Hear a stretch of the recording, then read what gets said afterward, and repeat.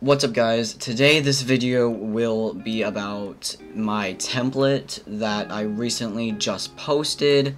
As you can see, posted it recently.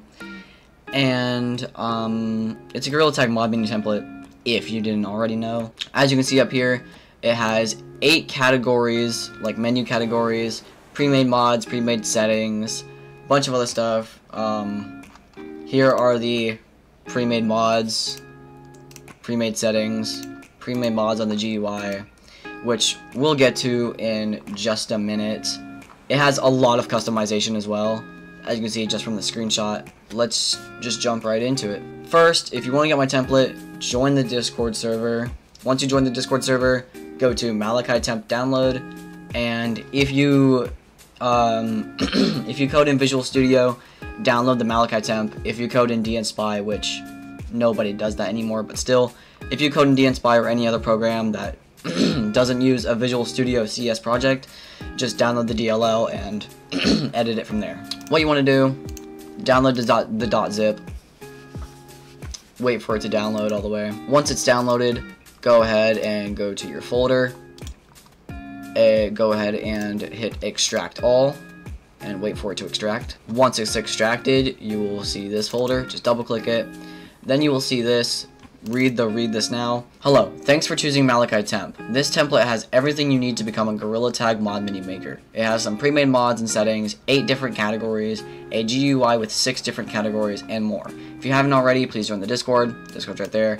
And sub to me on YT, my YouTube right here. And then if you have any questions, please join the server and ping me, Malachi. Now, once you are here, you can go ahead and look at the code. Right, this is just extra code that you might need. See, like, all the stuff that you might need. But if you want to start editing it, double click this MalachiTemp.cs project. Just double click that. Wait for Visual Studio to open. Once Visual Studio is open and fully loaded, you should see a completely gray screen. Go ahead and go to the MalachiTemp. Go into UI. Drop in wrist menu, go back out, go into backend, drop in mods, go out one more time, go into this, and drop in GUI. Then I like to just have them pinned right here, so I like to have it as wrist menu, mods, and GUI, and that's it. Go to wrist menu. As you can see, here's all of the settings, here's all of the categories. Here are the pre-made mods that come with the template, and then here's all the categories. So this is where the customization really begins. However, I do say, I'm going to say this, I recommend keeping all of this stuff the exact same, because say if you change the first color or whatever, then you're not going to get you're not going to get a perfect scheme when you use the theme changers. So just keep all of this the same, and you can use the theme changers to, change the text and menu color and whatever. Here are the, category buttons, texts. So if you change this, say if I want to change the category 1 to, let's just say let's just name it rig mods, right? If I name category 1 rig mods, it will name this right here rig mods. It will also name the tooltip go to rig mods. Then right here also exit rig mods. Just like that. Easy as can be. Then here is the menu name. You can just change it to whatever you want. Next, right here, these are all just positioning and scales. Like I said, like it says right here, do not mess with any of these scales or positions unless you know what you are doing. Because if you mess up one thing, the whole menu is going to be messed up. Trust me. Here are the controller buttons. So instead of just finding a button, a controller button on your controllers to activate a mod, all you would have to do is just do wrist menu dot and then what you want. So say if I want to do it as right grip, I would do grip down right, like that. Boom.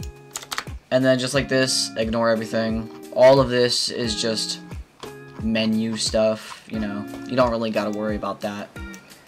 Next, we got mods.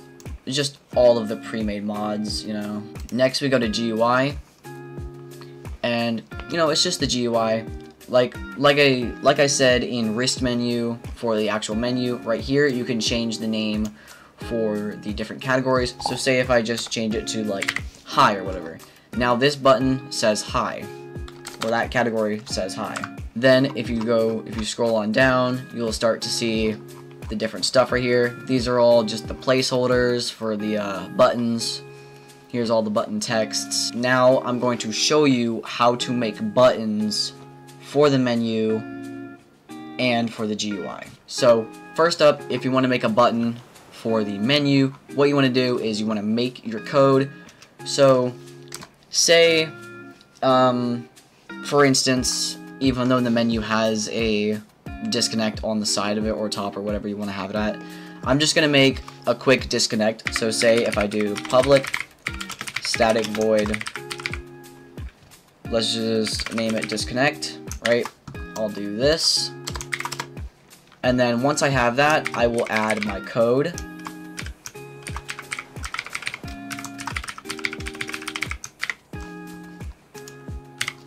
Just like that. Now, once I press this, it will disconnect me from the lobby. Now, go into here and just copy any code. And what you want to do is press enter, and you can also paste it in any category you want. You can move all of these buttons to any category you please. Then I'm going to rename this to disconnect, right? Because that's what the mod is. It would disconnect me from the lobby. Then I would rename this part to the method name just like that. Then rename the tooltip to disconnects you from the lobby. Boom. Now I just made a disconnect button, just like that. Next, I will be showing you how to make a button for the GUI. So first, just scroll down to any category you want. I'm gonna say this one, category 1, right here. So let's just say I want to make a headspin mod, which is already pretty easy because headspin is already on the menu. All I would need to do is just add the button.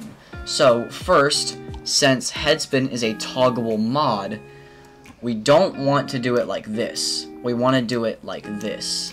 So I'm going to scroll all the way down, and I'm going to create a new bool. Do not do public static bool. Just copy and paste one of these. Then, whoops. Then I'm just going to name it like headspin. Just like that, right? Then I'm going to scroll back up to where we were, and I'm going to do this dot headspin equals exclamation this dot headspin. Just like that. Then 190 is right there. So 190 placeholder, remove the placeholder and do head spin v1. Just like that. Now, like I said, since it's toggleable, we're going to go ahead and copy one of these codes, paste it, change this name to headspin, or your bool name,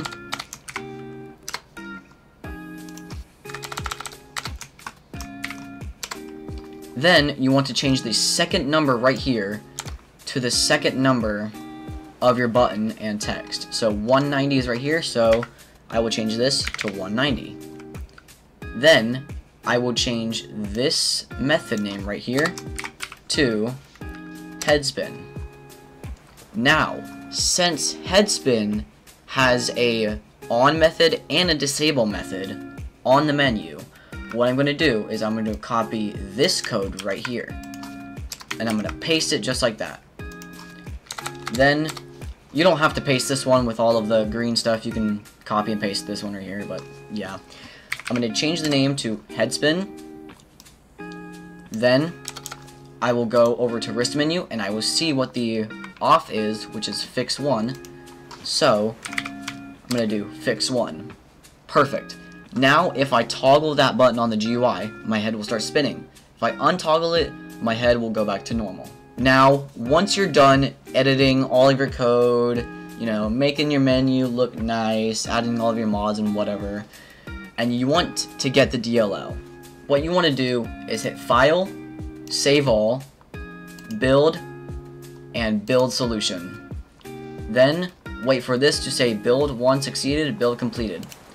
Once that has happened, go back to this area, double-click Bin, and double-click Debug. Then press Date Modified, and you'll see MalachiTemp right here. Make sure it has the exact time. See, 8:51, 8:51. Now, I'm going to drag this into my plugins. Let me just remove my menu. Also, if you have WalkSim and you use the GUI font is going to be like funky. It's going to be funky, and it's going to be kind of messed up, but yeah. Now, let's look at what it looks like. I'm going to launch Gorilla Tag, and you see MalachiTemp, GUI, MalachiTemp right there. Once the games load up, also you do need the GUI fixer to get the GUI to work. Like always, the GUI fixer is in my server. Just go to my server and go to Malachi's menu, download, scroll up a little bit, and you'll see this right here. Just click this, follow those instructions. Here is the GUI. You know, you got basic mods, and then right here is the settings. You know, all these placeholders and everything. WASD. It's very trash though. Like, it's pretty trash. So yeah, sorry about it. But yeah, the mods do work as well. So like, look, Ghost Monkey. Now I'm in Ghost Monkey. Invis Monkey. I'm now invisible. And yeah, that's the temp right there. It's really easy. It's basically self-explanatory. I don't even like know why I'm making this video. It's so self-explanatory, so easy to make, and everything. If you have any questions about anything, just go ahead and ping me in my server, Malachi, the owner, and I will answer any questions that you have. Like I said, keep these all the same. You can always just mess around with the theme changes and whatever. Basically about it. Also, favorites don't work too. So, sorry about that. But, yeah. That was the video on how to use my template. That was the video on how to use my menu template. Also, if y'all are saying, like, it looks like Shiba's or whatever, yes, the menu template is Shiba's. It technically is Shiba's, but it is heavily recoded by me. Like, a lot of stuff is fixed, a lot of stuff has been added, like, just a lot of stuff has been, like, fixed, added, and whatever. That was the video. I hope you enjoyed this video. I hope you enjoy this template. Yeah. If you like this video, make sure to like, subscribe, hit that notification bell so you get notified when I go live or make new videos. Peace!